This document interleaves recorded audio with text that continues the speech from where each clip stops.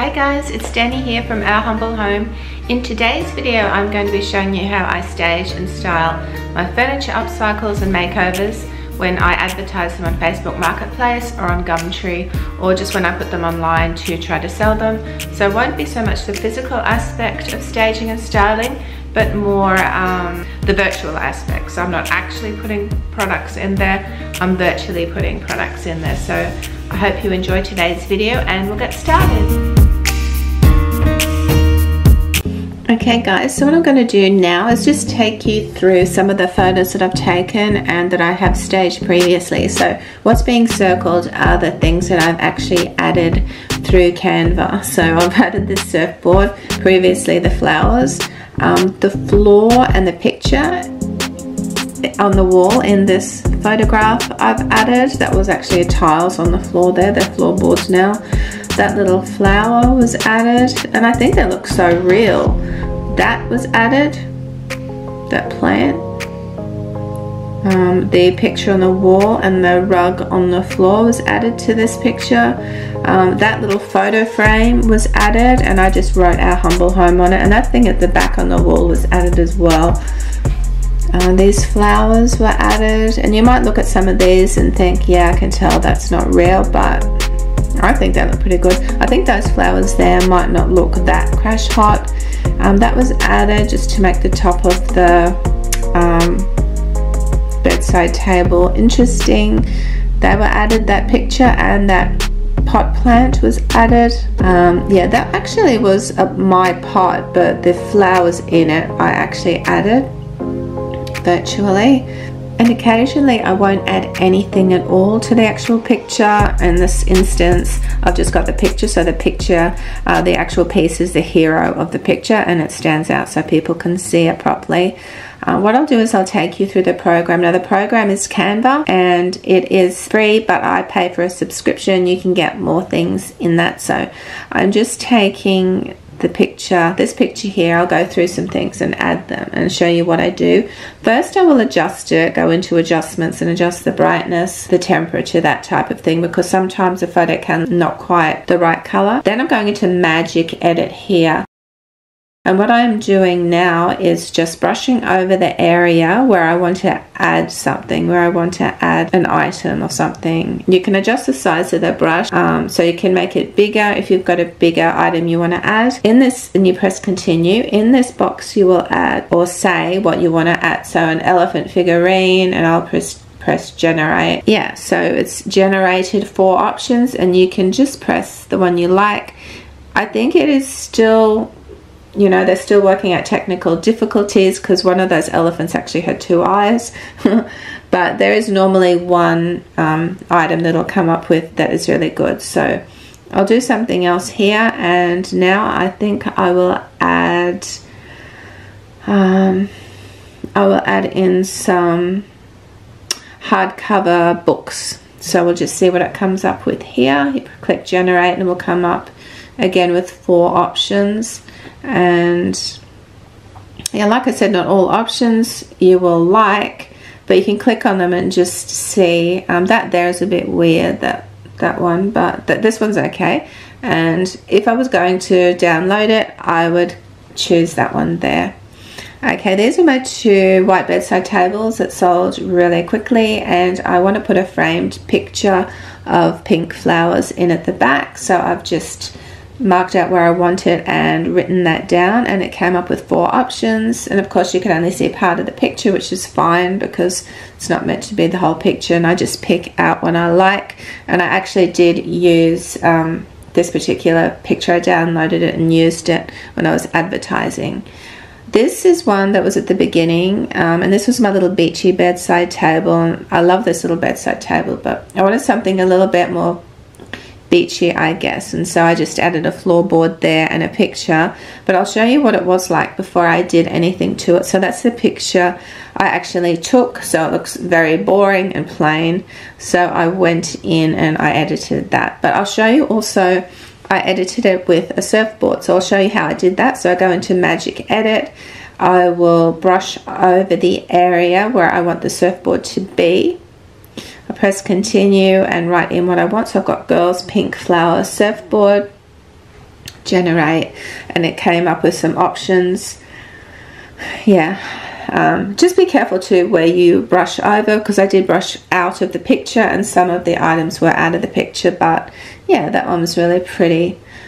This is another one of my makeovers that I sold recently. I had it advertised for 185. I sold it for 145, and I'm just adjusting the temperature here because it looked a little bit yellow. I'm just making it a little bit more white and adjusting the clarity of it. What I'm going to do here, instead of doing the magic edit, I'm actually going to elements, and I'm going to add elements in. So this one you have to sort of search out and put in yourself. It's different to the magic edit in that respect, but in some ways it's actually better. I think you can choose exactly what you want and you can add it. So I've added this little plant here, and I've put it to make it look like it's sitting on the bedside table. And this works really well, actually, just adding elements in. And you know, you can experiment with different things, and you can put them in and you can take them out and you can delete them until you find things that you really like and that work really well. So I'm looking, I think, for another pot plant, find another plant that we could put in there. And here I'm just really showing you what you can do. I don't think I would do this if I was advertising this piece of furniture. Well, I never did that, advertising this piece of furniture, because it sort of covers it up. But I'm just sort of showing you how real it can look, how good and yeah, true to life that can actually look. So what I'm going to do now is put in a hanging pot. I just typed it in elements under photos, and I'll just add a hanging pot in here. So with the hanging pot, I probably would add a shadow to that just to make it look a bit more realistic, because you normally would have a shadow behind there, and just adjust the shadow, yeah, the lightness and the distance and that sort of thing. Yeah, but that looks pretty cool. Just adds to the photo as well.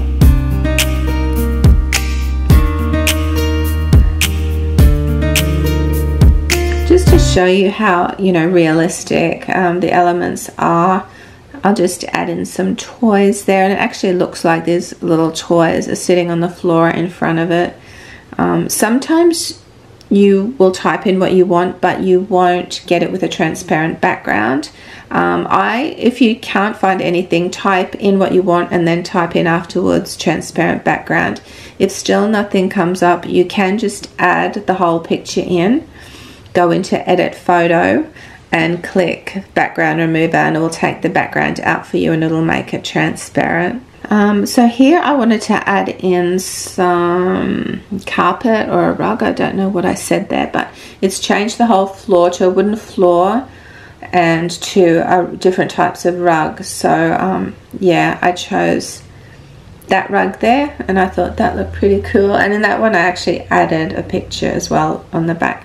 Here I'm doing something else. I'm actually mocking up a whole room, and I've never done this before to actually sell any of my things, but I thought I might do it, just see how I can do it. So this is my little beachy bedside table, and actually there was only one of them, so yeah, I couldn't really use this to advertise them.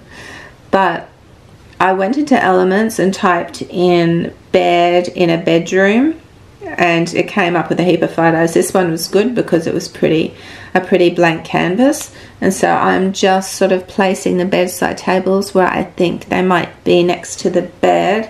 I actually did put a bit of a shadow. You can see on the left hand side one there's a shadow there, and just to make it look a bit more realistic.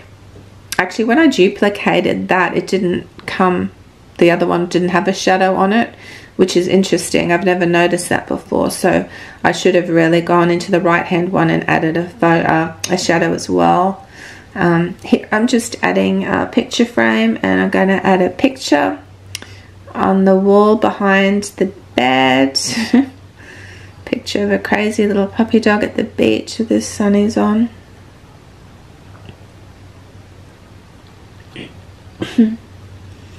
and you can just adjust that and move it around. Anything you don't like you can delete. I'm going to add a plant on top of the bedside table. That one I was going to put on the other bedside table, but I think I might put it on the floor, see what it looks like on the floor in front of the bed, because I'm not really, it doesn't matter if I obscure the bed too much, it's really the bedside tables that I'm trying to advertise anyway. So I'll put that one there. I'm just adding a little shadow there as well.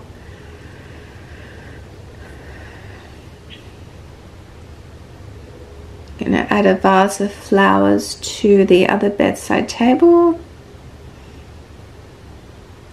I think I actually just add, see there, I'm just adding transparent background because nothing came through. Oh, well, there's a rug there. I thought I'd add that to the bed at the front. So to bring the plant forward, you right click, you press layer and then bring to front or bring forward, and that will bring it forward. And I'm just going to add this vase and put some flowers in that vase. So there are no flowers in that vase, so I'm going to have to go in and find some. So I just add flowers, transparent background.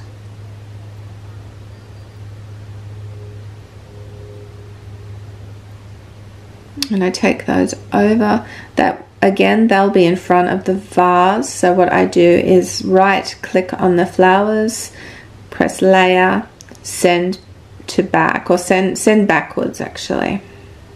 So layer, send backward, and that will make it look like they're actually sitting in the vase. Yeah, so that looks, I'm happy with that. That looks pretty cool like that. What I'm going to do though is change the picture that's in the frame, make it look a little bit more beachy to go with my beachy bedside table theme. After I had edited this, I went in and actually added some wallpaper and some skirting board to the back wall to make it look a bit more like it was a wall. That is just one white background. So yeah, I did this to make it look a little bit more like a bedroom, and yeah, it's not perfect and I've never done it before, but I think it looks cool. So I hope you guys really enjoyed this video, and I hope you will stay tuned for next week's video. It will be another upcycle. Have a great week and thanks for watching. Bye.